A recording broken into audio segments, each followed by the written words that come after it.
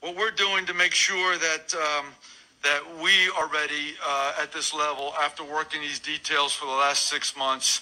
As I've told the team, 2 things we must have. One, upon emergency use authorization, all of America must receive vaccine within 24 hours, as I said. I think this is incredibly important. Fair and equitable distribution of the vaccine throughout the country simultaneously. There is no haves and have-nots. It is an equitable distribution, and we are driving hard to make sure that that happens. The second thing that we want to do is make sure that the cadence of vaccine delivery following the first push is routine so that states/jurisdictions can plan for it and account and develop execution of the administration in a routine method so that the population is well informed.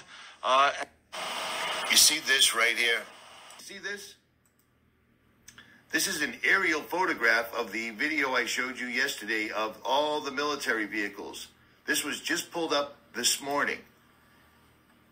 That's the quarry. See it? There's the quarry. And if you zoom in on it, wow, look at all those military trucks hidden right in plain sight.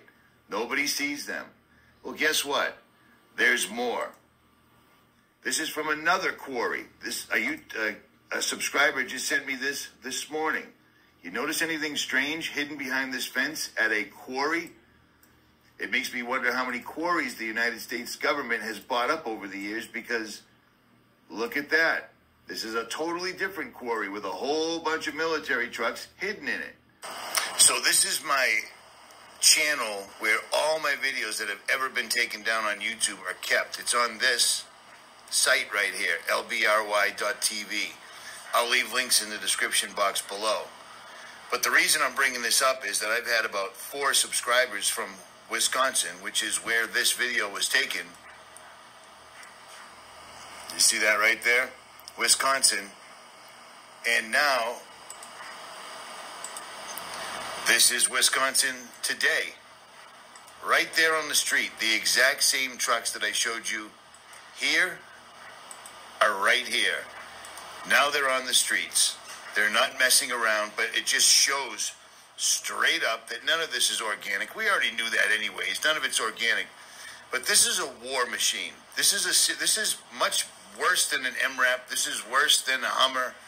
These are war machines, and this isn't organic, because this goes back to April 13th when I showed you these, and these are right down the street from this right here. Now, the YouTuber Coronavirus Coverage, I'll leave links below, posted this just now. Check this out. Get open. The training we're conducting right now for our SDX lane is a guard facility for theater operations. We run through all types of scenarios, whether it be inmate trying to escape during, let's say, a rec call where they're out in the yard getting their exercise. Or whether someone's just misbehaving in a communal cell or a segregated cell. Situations where we might be taking indirect fire. So not only are we detaining these prisoners, we also have to keep their safety and well-being in mind. So we have to make sure that we're protecting them at all costs. Get close. So there you go.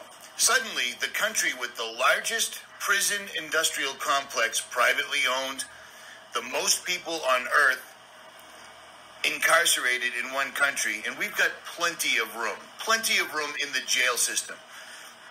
These people, rioters, Antifa, Black Lives Matter, NFAC, any of these guys are criminals if they're committing crimes.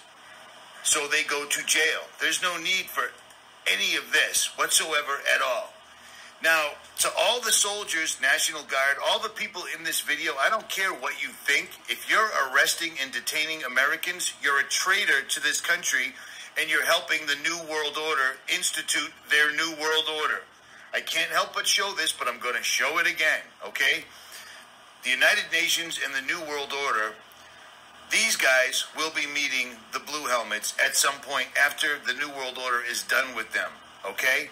Now, why do I keep saying New World Order? Because they're saying it now. Once again, this is the United Nations website, UN.org. They just had a virtual concert about battling COVID-19. And this was their final act where they had children singing this, because they always have children presenting things that are horrific to you, so it doesn't seem that bad. But according to their song, around the world, we're closing borders, COVID-19 on the rise. A new world order behind closed doors, the storm will pass, we will survive.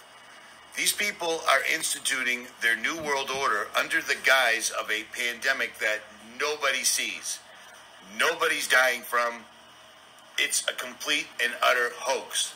And the military guys that are training to lock up American citizens, you will be written down in the lists of history, if anyone ever records history again, as traitors.